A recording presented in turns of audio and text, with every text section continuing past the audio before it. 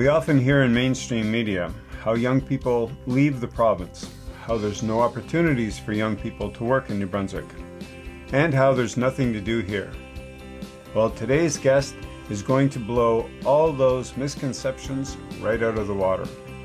Sally Eng brings energy, ideas, enthusiasm, and already a certain degree of experience on a culture for this province that is, let's get it done, let's get going, let's have some fun doing it. Hope you enjoy the interview with Sally Eng. Please share, please support, and thanks for watching. And now, Sally Eng. Thanks for doing this. Yeah, I'm glad to be here.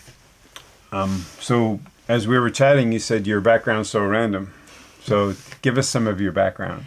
Yeah, so mine is, I started off, I guess, I'm from Malaysia originally. My family immigrated in like 89, so I was a little kid at that point. But I guess career-wise, I thought career plan A was to be a commercial pilot. Really? So I was in Air Cadets. I did my commercial pilot's license, but then my parents are really traditional, I guess, Chinese parents. So their whole thing was like, no, you have to have a university degree. You have to go to university. And so I kind of figured out a plan that I would go to Moncton Flight College, which is one of the largest commercial trainers in Canada, and go to Mount Allison.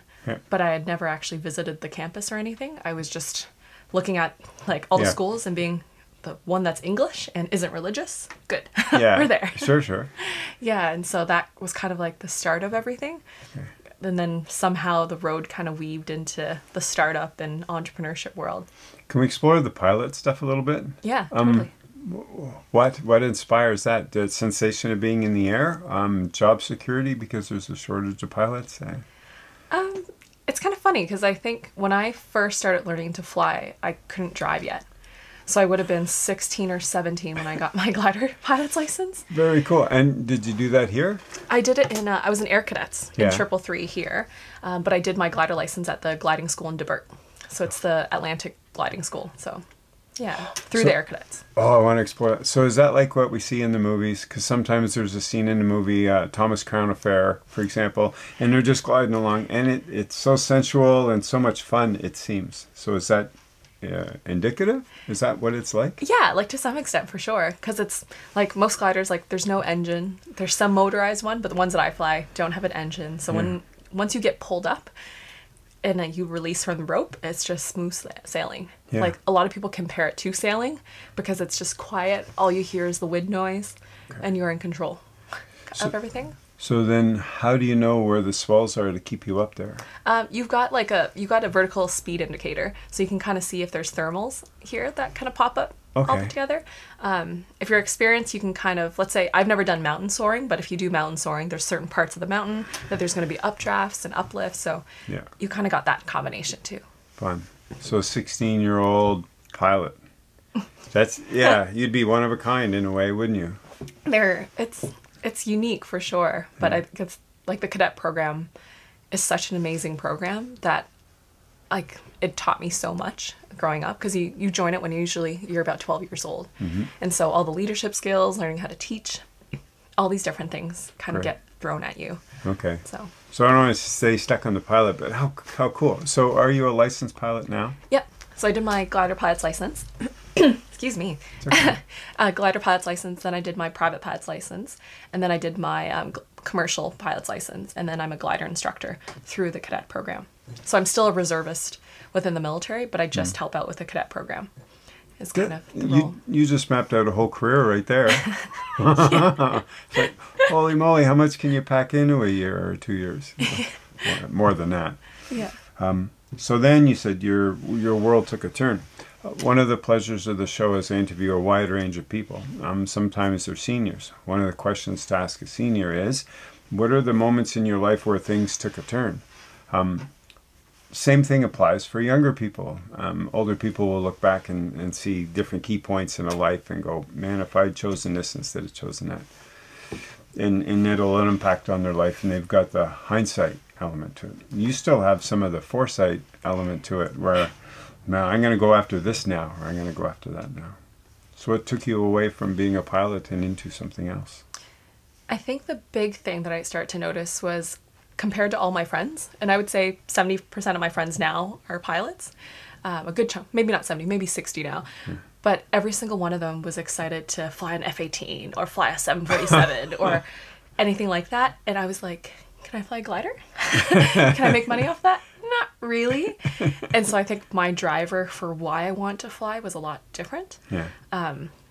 I've told my friends this before, but a lot of people think, oh, being a pilot is so glamorous and it's amazing. You get to travel and movies. Yeah, and it's and to some extent, yeah, it is. Like, it's incredible. Your responsibility that you have to have and do, like, that you have in your hands is huge. Yeah. Yep. But for me, it was like, I'd rather be a bus driver.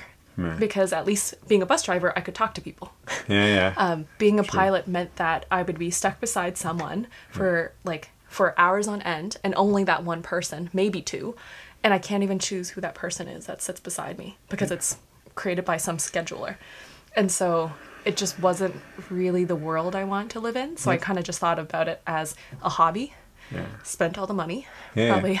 Yeah, but it's more than a hobby. It'll be interesting to interview you 30 years from now and see if you loop back. Yeah. To that, because it's in your bones. Yeah.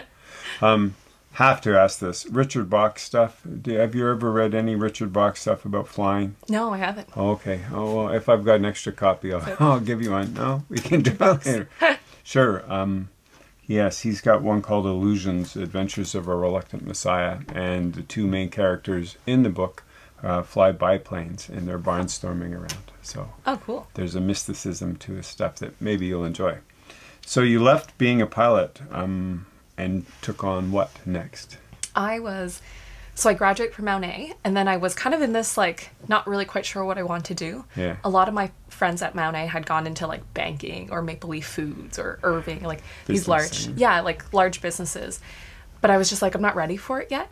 Because I looked at my beginning of my career at that time, and I thought, okay, I'm like 22 right now. If I retire at 65, I have 40 some years to work. Oh, goodness. Why would I jump into something right away? Yeah. And so one night, I literally just Googled affordable international volunteer experiences, and Really? just Googled it. I was like, okay, because a lot of the ones I found were like $10,000 for 2 weeks to go volunteer. Wow. But one of the pages that I stumbled upon was Canada World Youth. Oh, yeah. And so I ended up applying for it. I got accepted. And so that fall, after I taught gliding and stuff for the summer, which was like my summer job for a couple years, I went to Peterborough for 3 months for the Canadian portion, and then went to Tanzania for 3 months. Right. And so that was kind of my first kind of real experience living overseas as like, not as a kid, but like as an adult. Yep. But it kind of gave me a different appreciation of almost like when we complain about things back home, it's like, okay, this is like seriously a first world problem. Like, why are we even having this conversation? Yep. Was kind of that reality check I got. And so that kind of opened my eyes. And then I came back, which was a whole other crazy chapter. Yeah. Where I called it my almost quarter life crisis, because I was about 23 at that time. And so... Girl, how much can you pack into a few years? Goodness. But in a way, you're also an example. One of the narratives of the show is to create a space for all of the good things that happen in New Brunswick. With that sometimes comes, how do you butt up against the negative or the critical side? So two themes would be fun to explore is, one, young people don't have drive or energy. It's like, no, watch Sally, you know? And two is...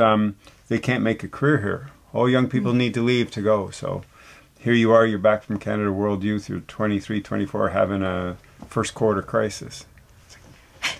So how did you get through it then? For me, I don't think it was the environment that I couldn't make a career in. So it wasn't New Brunswick. I think it was me not knowing what I wanted to do in life. That makes more sense. Was the bigger thing.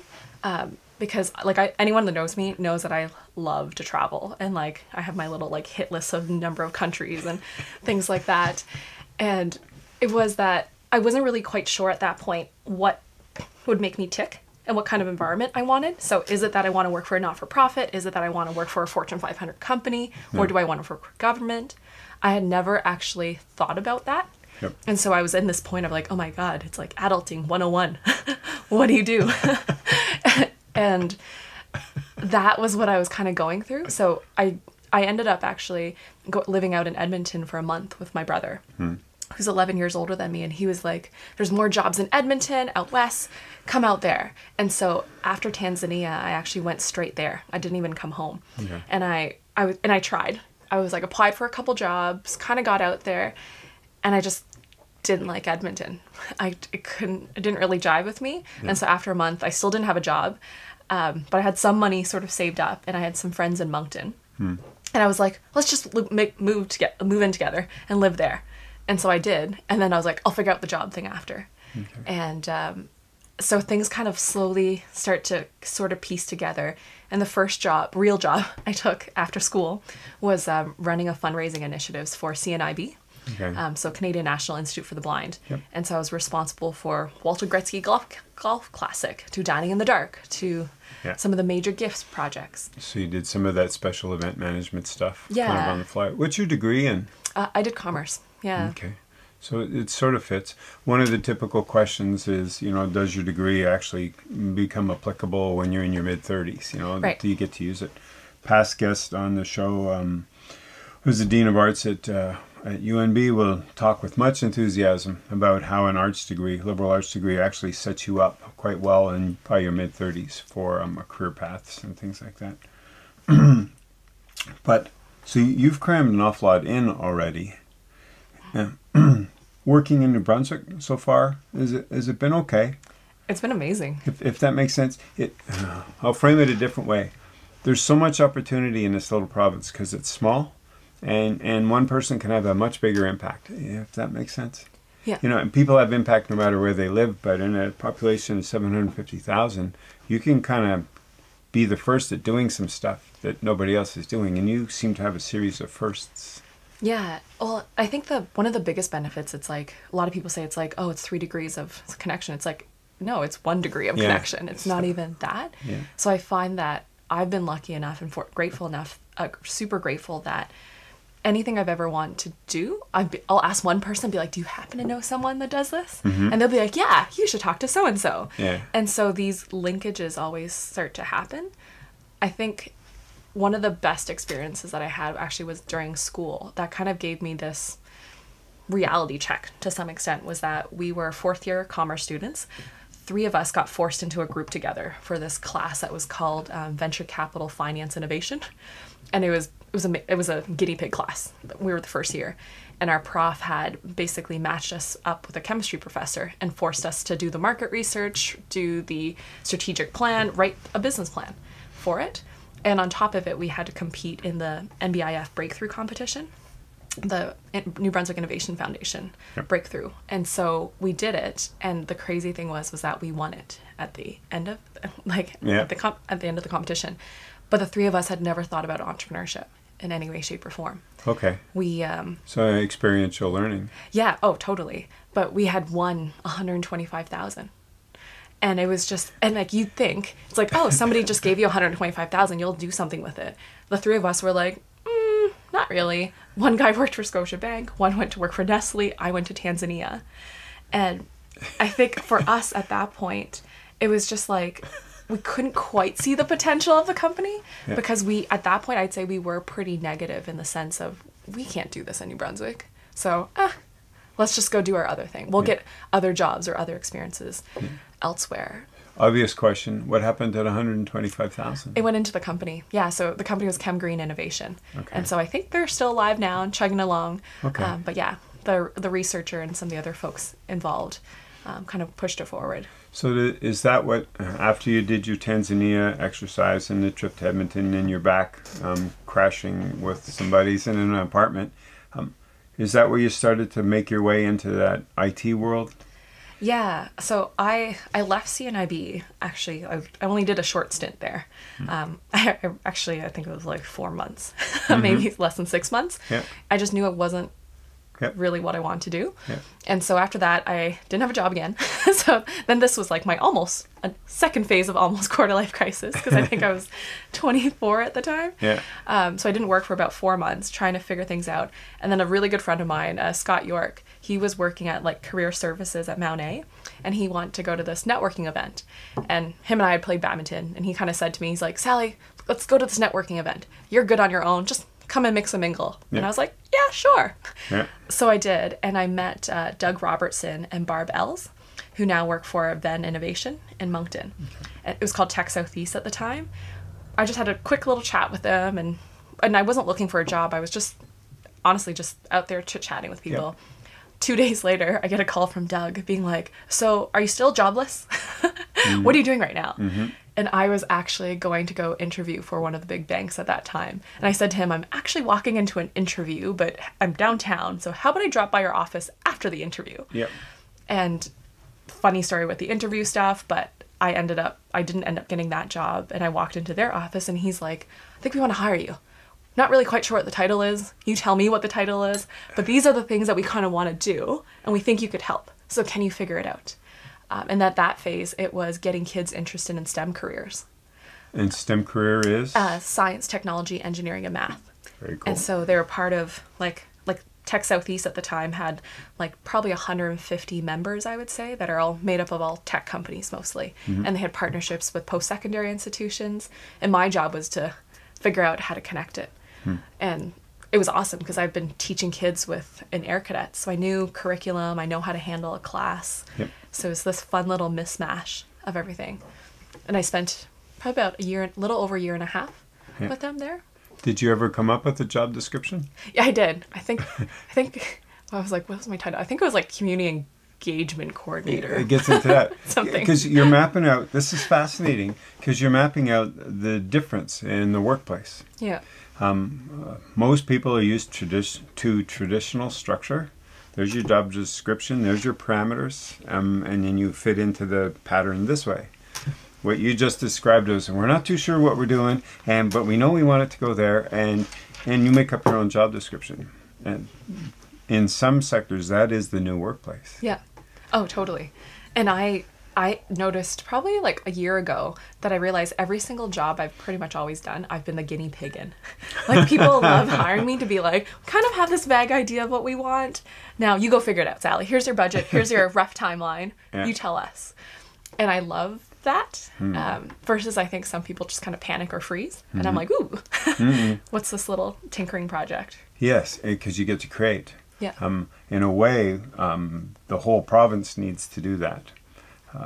Some of the paradigms and the structures and models we've been using for 50 years don't work anymore.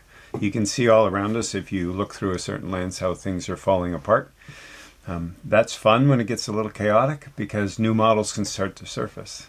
New Brunswick's quite well situated for breaking through some new models, and it sounds like you sit in the middle of that dynamic. Yeah, I think I do. Yeah. I was like trying to tinker around with it for sure. Yeah, because you're so busy doing it. Wander into the Planet Hatch stuff then, because did that get you to Planet Hatch? Almost. Okay. and we're sort of, the arc we're doing here is like Sally Yang's, career path thing, which sort of didn't know we were going to go that way, but you're also giving an audience an example of work opportunities for young people nowadays. Right. So there's a dual purpose to wandering down this road. Oh yeah. Okay. So to kind of the long story short, I guess, one of the projects I did with Tech Southeast was interviewing cool CEOs to showcase, hey, they're not just guys, they're not just overweight men with glasses that work in tech. Oh, that hurts. Well, it was because there was a research study from the States that came out at that point where they asked kids, what do you think a tech person looks like? Oh, yeah. And they drew overweight white guys with glasses. And so I was doing this like little video series at the time, and one of the guys I interviewed was Dan Martell. Okay. And so Dan's like a very notable entrepreneur, like multiple acquisitions. He's from Moncton. After I interviewed him, he sends me an email and says, why aren't we working together? And I was like, I don't know. Yeah. And so we end up going for coffee, and 2 weeks later I quit Tech Southeast and then ended up working with him at Clarity. And that was like a crazy roller coaster at the time, because I think we were at, I want to say 15,000 users. I think we're in 38 countries at the time. And Clarity was this 911 for entrepreneurs type of platform where you could call up anyone. And after that, like, it wasn't really, I was just drinking from a fire hose. And so I remember my relationship with Dan was really good. And Dan kind of said to me one time, he's like, Sally, I know you're not happy. Like, what do you miss? And I said to him, I miss the community aspect. I'm talking to all these entrepreneurs that are in San Francisco and Dubai and Shanghai, but I've never actually gotten a chance to see these startup communities before. So I feel like I'm kind of a fraud, is what I said to him. He's like, I have an idea. And he was on the advisory board for Startup Weekend. And so one call from him to one of the senior guys at Startup Weekend got me in as a facilitator. And so really quickly, I ended up getting plopped. I think LA was one, Cincinnati was the next, Toledo was the next. He realized that I was way happier doing that. And like, it wasn't quite the right fit. And so after that, I basically didn't work for 11 months and went volunteering for Startup Weekend. And I did, I think, 9 countries, or I did 11 countries in 9 months.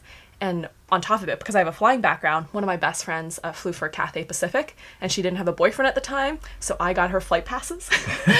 So I could go from New York to Hong Kong business class for $200. Wow. And so I was just like, I'm not working for the next year. Let's put that timeline. And I just volunteered to facilitate events as like everywhere I possibly could, just to understand what's making all these other communities tick. It's almost like field research in a way. Exactly. I'm thinking some of the audience might not know what you're talking about. Right. Right? It's like if I was talking to a football player and they're talking about the playbook, right? And it's like, I sort of get the gist of what Sally's riffing about. So how do you explain to people who don't know what IT is or startups are or half that language that you use? How do you ground it so that they get the picture of what you're talking about? Because in a way, when David Alston was on the show, and even Greg Hemmings to a degree when he was on the show, they're so immersed in that culture and so animated about it, just like you are. But we'll read in mainstream media sometimes about the IT world, acquisitions, startups, cash outs, all that new language in a way. But most of the province is still steeped in a traditional industrial or agrarian or farming culture. So do you have a way of bridging this new economy thing? And what does it look like? So I get up in the morning and I'm talking to 15 people from worldwide, is that it? And then people will go, how do you make money doing that? Or how is that a business? Right. Can you wander us into some of the nuts and bolts, or have I asked too odd a question? Yeah, no, I think it totally makes sense, because we're kind of stuck in our own little bubble. When I think of the word startup, I think of it as that temporary phase of a business. It's that first couple months, maybe it might be a first couple years, but it's when that business is just trying to figure out what's repeatable and scalable. Once it's figured that out, it's like, okay, we know how to make money now. Okay. And you kind of advance out of that startup phase. So that business isn't a hardware store? No. So what kind of business? So let's say Clarity, for example. So when we worked for Clarity, we were trying to figure out what, like, Dan's mindset was that if an entrepreneur wants advice, they shouldn't be going to their mom or dad for advice. They're not the best people. You should be able to go to the Dragons of Dragons Den or Mark Cuban or whoever, like all these notable people, plus really experienced business folks. But the issue is that most entrepreneurs can't access them.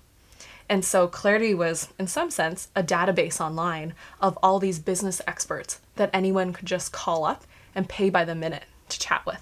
Okay. And so we as the startup were figuring out, okay, how do we charge for that? Do we let the expert pick the rate, or do we? What percentage do we take? How do we market it out there? Those were all the questions that we didn't really know. So we're kind of figuring it out. Like for any startup, you have to do that because you don't know what works or what doesn't yet. You start with a hypothesis and you're like, well, put it up there. You might buy a billboard and be like, okay, that did nothing. Yeah, you had to take risk. Right, exactly. So I think that's a big piece of the mindset of a startup. With Startup Weekend, it's this massive global organization that's part of Techstars. And they're a huge organization that helps to incubate a lot of technology companies around the world. Okay. And what is huge? They probably, over 100, like Startup Weekend is in over 120 countries, over 1,500 cities. Okay. Hundreds and thousands of participants and organizers have taken part in it. And then the actual Techstars program is in Dubai, it's in India, it's in like 6 different locations in the US.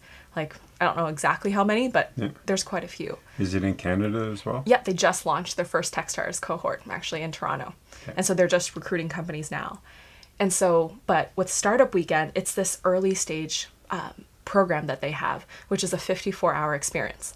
So everyone probably knows of someone that has an idea but is like scared to work on it, or they'll say they've been tinkering around for it for about 6 months. Well, yeah. So these ideas, I'm just trying to ground it for the audience, you know. So these ideas, an example of an idea would be, is it apps? Is it all based on, you know, social media or internet world stuff, or is it based in, I want to start a farm?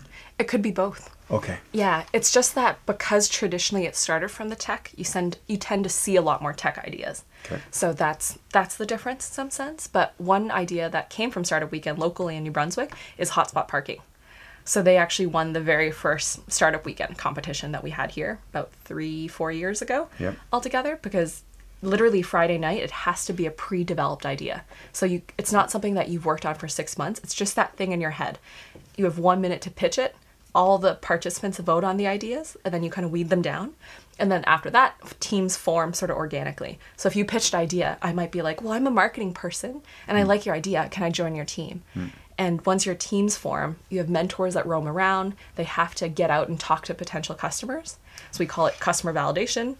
Then by Sunday, they pull together a pitch. They might have gotten a prototype together, and they pitch in front of judges, kind of like Dragon's Den style. A little nicer than Dragon's Den. But the whole thing is to show them what they could do in 54 hours to create action. So like a tagline is no talk, all action. Yeah. Is what we always kind of say. And that has happened in Fredericton or in New Brunswick? Yeah, we've done, I think, 9 of them. We just had one in St. John last weekend. Okay. And then we have one in Fredericton, November 3rd to 5th. Okay. Yeah. If there's online information, we could put that in the show and in the tags underneath. Yeah, okay. That'd be awesome. So is this an example of New Brunswick's potential for a new economy? Do you see it as being one of those drivers? When Dave Alston was here, I wanted to play with what percentage of the economy is that? So I want to expand it bigger. Media will give a lot of attention to tech startups. Radian 6, of course, earned all kinds of attention when it got its cash out. So what percentage would be farming, fishing, forestry, industrial, and then tech? And does tech have the potential, from your point of view, to help fill, you know, job opportunities for New Brunswickers, or become our new identity 20, 25 years from now? There's this cute little province that no one knows about with this amazing trail system and amazing nature, and they've got this IT culture down there that's just flying.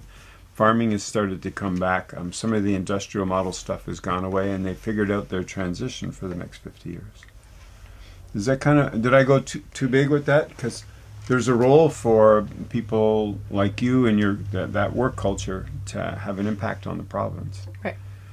But most of us don't know it.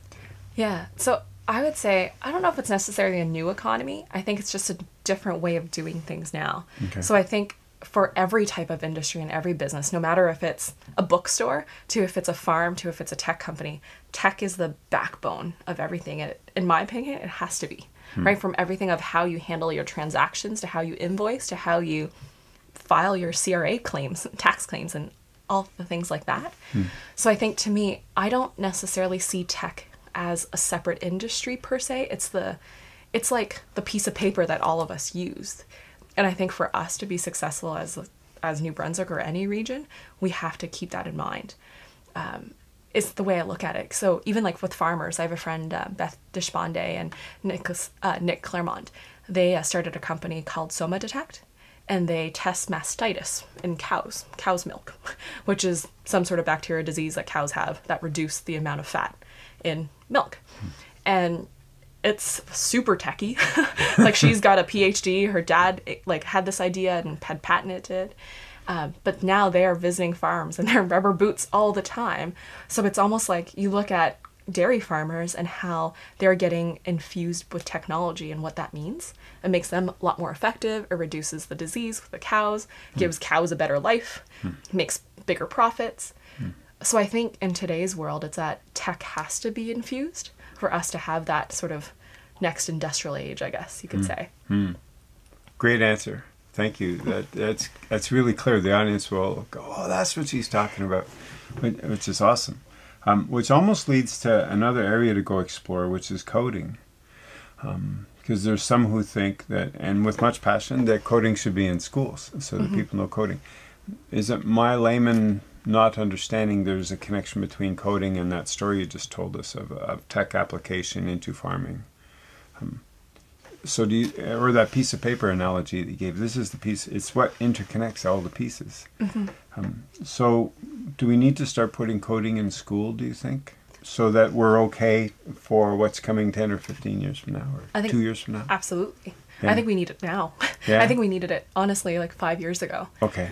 Because I'll tell you why. Like, I love working with new grads, and I've hired a lot over the years, and I have a couple working with me right now. And they're amazing people, and they're super driven, and they're ambitious. But they need to have that ability to kind of integrate a lot of our systems, let's say platforms. So you could have your social, let's say they're a marketing student. They could be using Hootsuite, that you could be using a video platform, but I need them to pull all the data into one, like, dashboard, I guess you could say. Yep. I'm showing them basics of Excel to do that, or Google Sheets. And you might think, well, Excel's not really a code, like that's not computer coding, but it is when it comes to algorithms and formulas. Okay. So I think it's that if we start to teach kids some of that backbone, they're less intimidated by these other aspects Okay. that they'll have, and they can start to pull things together. Because now it's like I know for me, I probably easily spend $3,000 a year on software, right? Like, and like compared to some of my other friends, like that's on the low end. But all these software need to talk to each other, and you don't necessarily need a developer to do that. You just need someone that understands how these systems work, that can kind of create this little dashboard. And what I'm noticing with a lot of the new grads is that they're looking at me, they're like, they see the value in it and they see why we need to, but it's the first time they've ever even experienced it in any sort of way.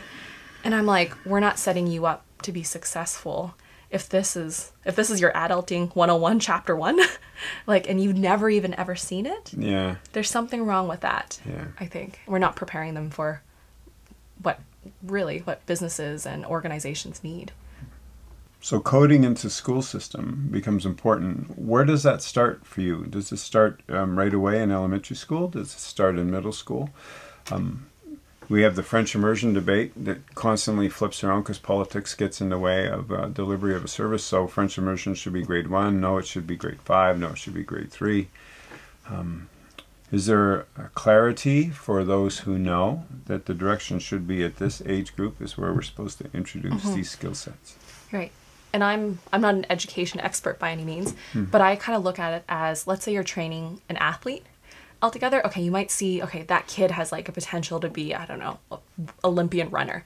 Well, you don't start them running ridiculous long distances on day one. You kind of start to ease them into it over time. I think with coding, it's the same way. You don't teach them, you probably need to teach them logic before, so with anything from blocks. Of just being like, okay, if you take this block and put it here, what's the next block you're going to have? Okay, if you push this button, what happens? You have to start to kind of give them that foundation before you give them the nitty gritty of these are the formulas or these are the short keys and this is what a dash means. And well, in some ways that kind of exists. Just playing with Lego alone is a way of sequencing or constructing three-dimensionally. You know? Totally. You use the word coding. It might be some people, including me, don't know what that means. Can you give us a peek into the nuts and bolts of what that looks like? Yeah. So you said dashes and dots and stuff. Is literally that it? some of it is. So there are, like, I actually can't code. Okay. I lead the Ladies Learning Code chapter, but I'm the logistics coordinator and I bring in the experts to do it. Yeah. When it comes to coding, it's that there's hundreds of different languages to code. So you've got Ruby on Rails, you've got C++, you've got HTML. Yeah. These are some of the buzzwords that you'll hear. Yeah. And each of these languages do different things. So if you're building, let's say, a mobile app or a cell phone app, you'll need these languages. If you're building a website, you're going to need these languages. A lot of developers, some of them are, we call them like, they're full stacked. So they know kind of a combination of everything. Full stack. Yeah. It's a t-shirt. Full stack. That's what they call it. It's like, you'll see job descriptions say hiring for a full stack developer. And so that's kind of like developers that know everything, or a back end.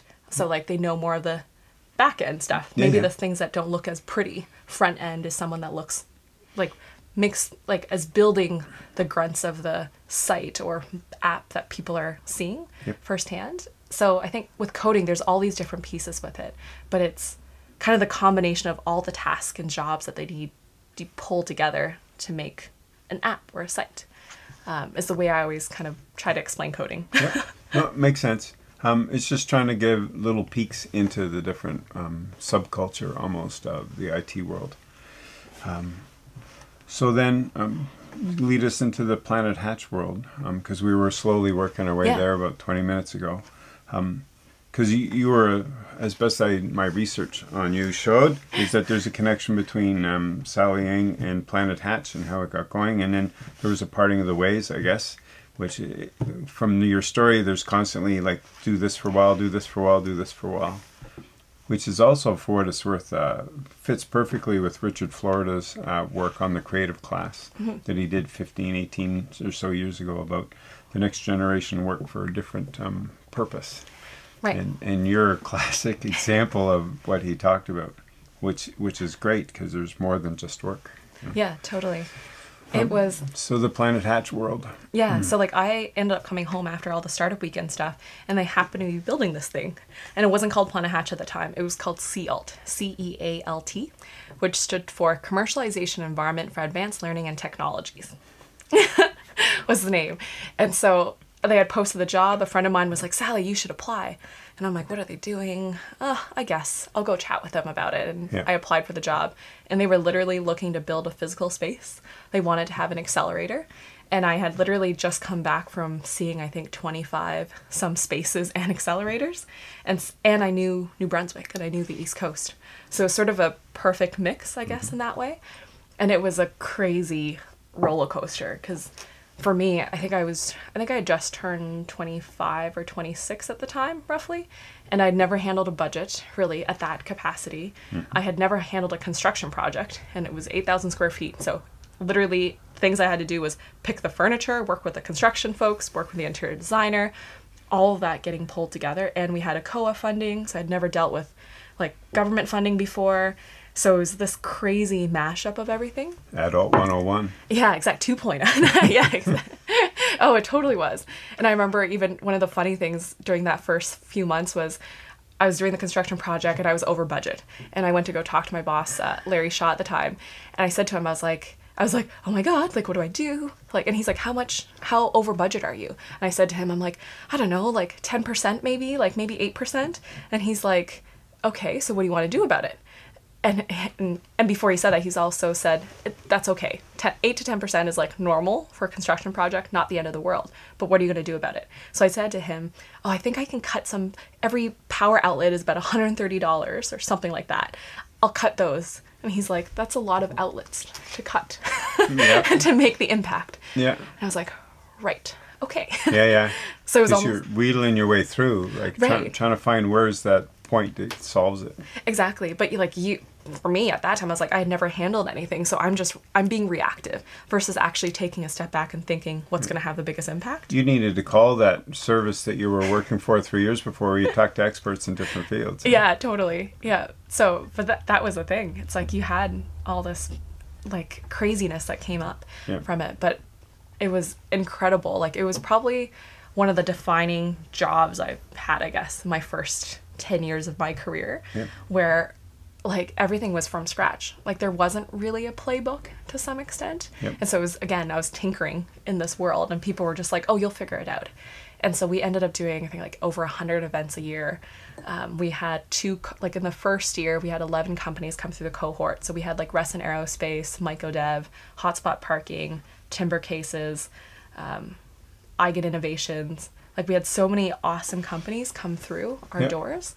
And some of the entrepreneurs I had actually gone to high school with, which was kind of funny that way. So when you talk about these companies come through your doors, what do they do? I'm wondering how many employees. So when you say company, there's a whole range of description that fits under the word company. So are they 2 or 3 people? Is it just one person? Is it 150 people? Right. These were early stage companies, so startups. So I would say most of them were like 2-person companies. Occasionally they had 3, occasionally you had a 1-person company, but we usually took in companies that were at least 2 because we knew like if you're a 1-person company, you can't have that, like it's too much work to do. You need another partner in crime to kind of help you push things forward. So most of them, I would say 2. So is the intent from this whole process to create the seedlings almost of these ideas to formalize into companies that then have the potential to become bigger? Exactly. Yeah.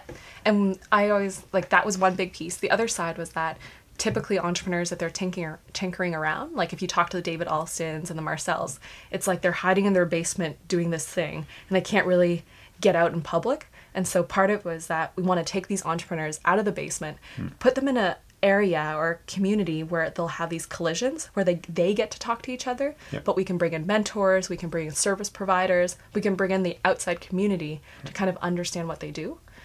Bigger and better and faster is the big piece. And then, so Planet Hatch, it morphed into something else with Ignite Fredericton, didn't it? Yeah, no, it did. Okay. Are there other versions in Moncton and St. John, or is it just here? Planet Hatch, I'd say every center has their own little quirks and everyone's set up differently. But St. John, you've got Connection Works, but you've also got the Impact Hub as well. That's more focused on the social side. And then in Moncton, you've got not Connection Works, you've got Venn Center. Halifax, you've got Volta, and you've got a Novacore as well.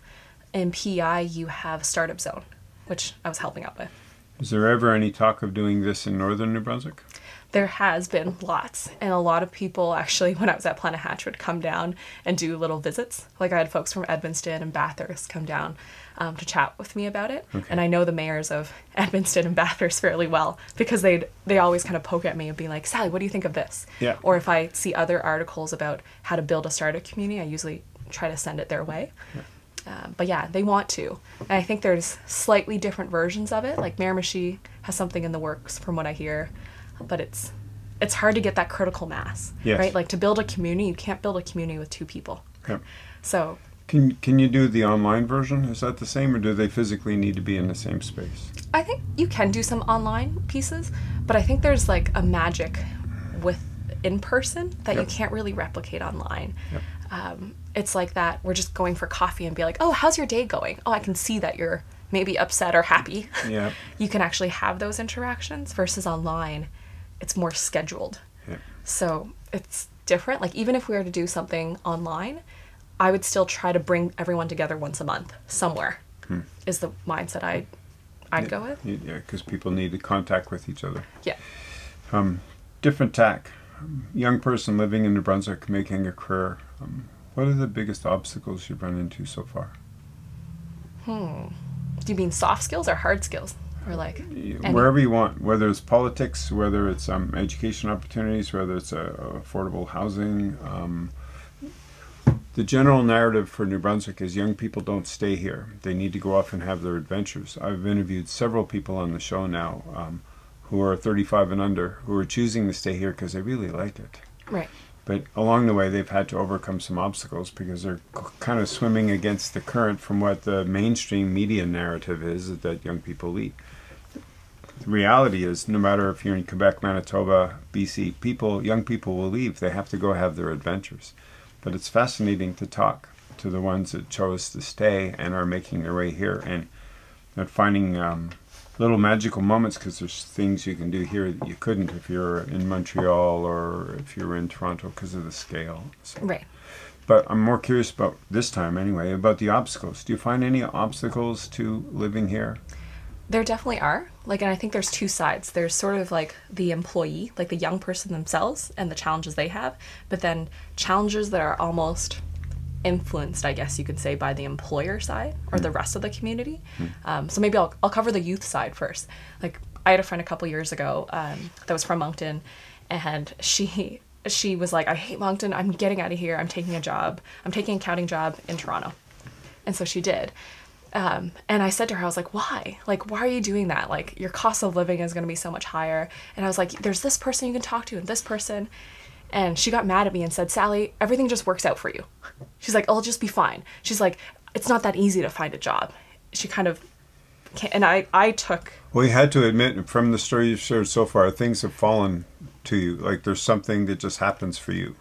Yeah. So interesting. Your friend sees that and goes, Sally. Right. And I haven't talked to this friend in a long time.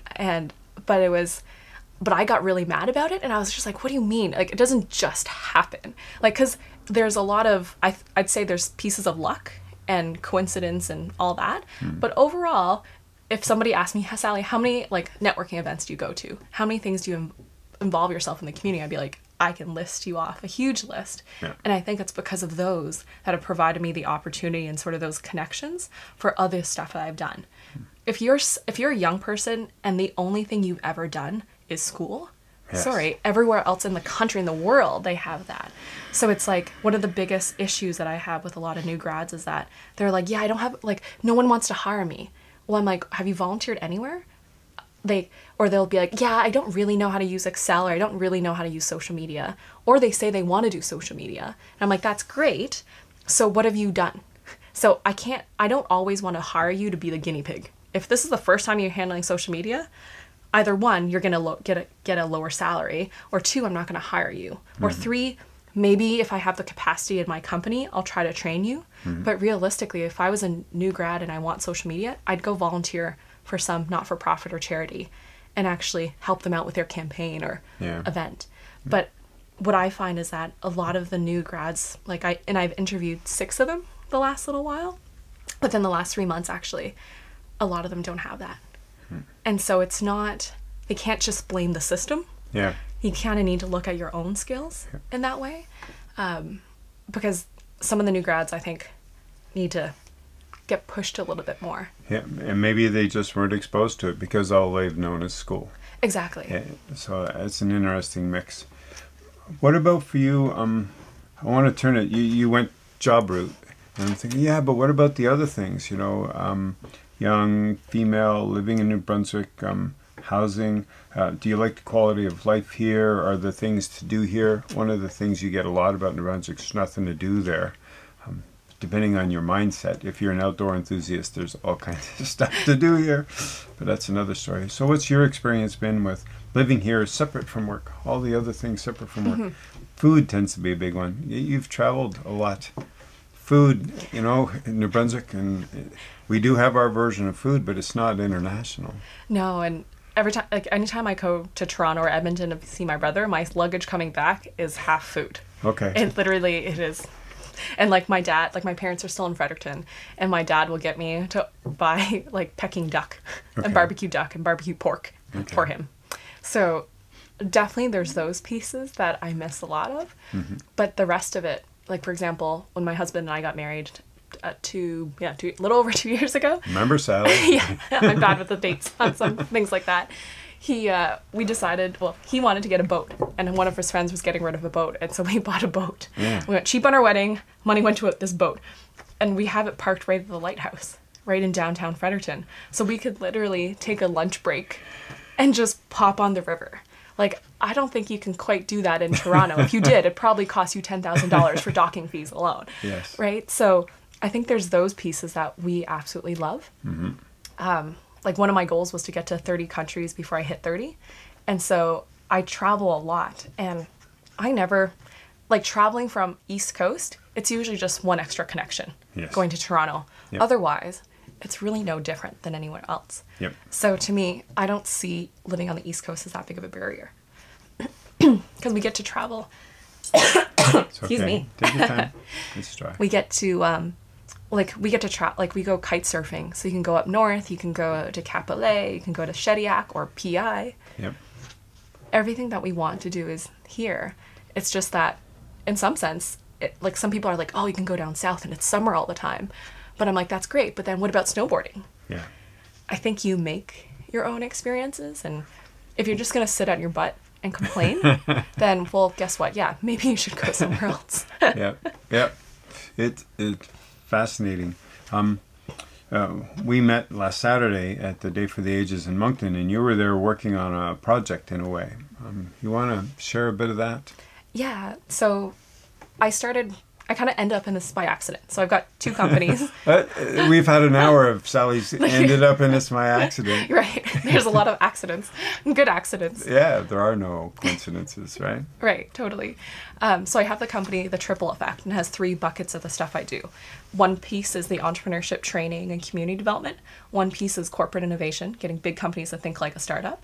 And the third one is DigiLearn, which is technology coaching for seniors, which is why I was there at the Day of the Ages. And I started it because I was in tech. I was facilitating a lot of events at the time, specifically Hacking Health. And I remember one of the guys, I know. Your language is hacking health. If you're paying attention, you'll understand what she means. She means hacking into health knowledge. I think. It's like taking the coding world of like the tech side and the entrepreneurship world and throwing it together, but to solve problems in healthcare. So how do you turn that on its head? And so I was at this event, and you had like this university college student pitching an idea that he said, I want to build an app to get my grandmother to remember her medication. And I'm like, that's great. Can your grandmother download an app or find her apps? And he's like, no. Yeah. So your app is useless to some extent, right? It's not going to actually do what you want it to. And so I kept on coming across people like that right intentions, right spirit and passion around it, but execution kind of missing because of things that are out of their control. And at the same time, my dad just turned 70, my mom's 64. My sister had a baby about a year before this, and my mom had gotten a cell phone about around that same time. And so it was her first iPhone. She was on it. Because my family's all over the place, like Malaysia, Edmonton, Toronto, we have a family WhatsApp group, which is a little messaging platform. And so when my sister had the baby, she posted a photo on the messaging group. Hey, the baby's born. Here's the photo, all that. My dad didn't really know that the baby was born until like several hours, probably even almost maybe a day later. No one called him. No, and he doesn't have a smartphone. He's also the one that a couple years back went into Rogers and bought 10 of the exact same phones. He bought out all the Nokia cell phones in Rogers. And my dad's had a cell phone since the first cell phone, like the giant clunky black ones. Yep. He's always had one. And I asked him, I was like, why did you buy like these 10 phones? Yeah. And he's like, well, it keeps changing on me. And so I like this one. I like the design of it. I know how to use it. Now I have all of them. That's exactly what you do when you find a favorite pair of shoes. And you get a couple of extra pair because they're going to stop making them. And I like these ones. Exactly. And so my dad was just funny in that way. But then I could see, but it's really hard to teach your parents how to use technology devices, like personalities, get in the mix and patience and all that. And there's also mindsets or frames, because it's not intuitive. When we say intuitive, we think we know what it means, but no, it's different for each person by definition. Oh, totally. And people think it's, like even teaching my mom with her iPhone, she kind of said to me one day, she's like, I'm on the phone with her, and she's like, how do I get out of this app? And I said to her, on your iPhone, just press the home button. She's like, what's the home button? And I was like, okay, the one and only giant round button at the bottom. And this is me being frustrated with my mom because it's hard teaching her. So she presses it, and then she's like, oh, it's talking to me. And I'm like, right, you turned on Siri. Like, hold it for half a second. And then you're where you need it to be. It's exactly like that. Yeah. Yeah, so it's these little things would just kind of pop up. And then I had a neighbor that's 82 that we're really close to, that my husband and I visit all the time. And 2 years ago, she would run across the street and be like, Sally, help me with my iPad. And I'd help her, and it's all good. Yep. Fast track 2 years later, her and I are shopping on Amazon side by side before Christmas. And she's like, what do you think of this shirt? Like, do you think my grandkids will like this? And you see the impact that technology has. And so the 3 buckets that you mapped this out with, so that third one's about, is it user interface for seniors on software or on tablets? Or? Not at all. It's specifically coaching. Oh. So think of Sylvan Learning, how Sylvan Learning teaches kids reading and math. Yep. DigiLearn is specifically helping seniors catch up with technology. Okay. So that's like my big, we're not sustainable at this point. Still a little tinkering project. Yeah. But the mindset is that, can we build a social enterprise, similar to how a Sylvan Learning helps kids, that we can help seniors and make it a franchise model. That's that piece of it. And then I have a lot of students right now. It's their part-time job, and they're the tech coaches. So we've got the curriculum laid out. But for these students, there's issues around ageism and stereotypes that they have of what 83-year-old is like, and things like that. So part of it behind the scenes as well is getting the generations to kind of intertwine and learn from each other. Because the seniors are super happy when someone young is chatting with them, and the young folks are kind of forced to slow it down, which is ironic with me saying that. But talking slower and speaking slower and all these pieces that I'm also kind of playing with through DigiLearn. That's fun. Well, 2 minutes left. How do you want to end this? It's been fascinating. Thank you for wandering into where you wandered. How would you like to end this? I think for me, I never thought I would stay in New Brunswick. And I've been extremely grateful. Every time I travel, I always have a new appreciation and always want to come back.